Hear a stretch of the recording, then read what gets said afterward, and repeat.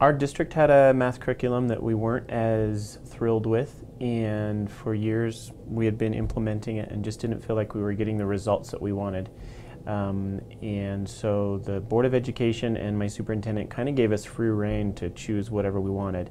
I'll have to say Bridges probably came in as a dark horse to start with in the adoption. There was one that I think I was more interested in, and I think most of our teachers were. We looked at 4 or 5 different programs. One of them, again, was that one we were the most interested in.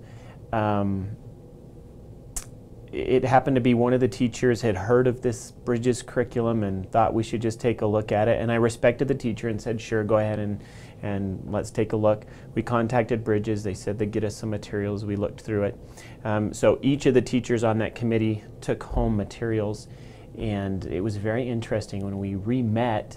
There was kind of a very slow start because I think everybody thought that this other curriculum would probably win out. As we started to have deeper discussions about it and as we started to look at some of the resources, Bridges just kind of continued to come up because a program would have something really good about it that we liked and would compare it to Bridges, and would go to a different program that we had something that we liked and would compare it to Bridges.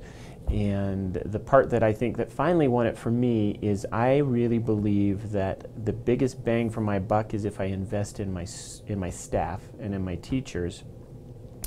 And what I noticed was the front loading of math concepts was so much stronger in Bridges than the other materials that we were looking at, that I realized if that really is my philosophy, I'm going to have teachers that are going to understand the math concept better, which means they're going to be better teachers of the math concepts and understanding misconceptions. And I think that's paid off because they've done very well with Bridges so far. So we were looking at something engaging. We were looking at something that we felt did a lot of the 21st century skills that many of us are looking for, which is again that group work, the collaborative, a greater understanding, a depth of understanding, I guess. We looked for teacher materials.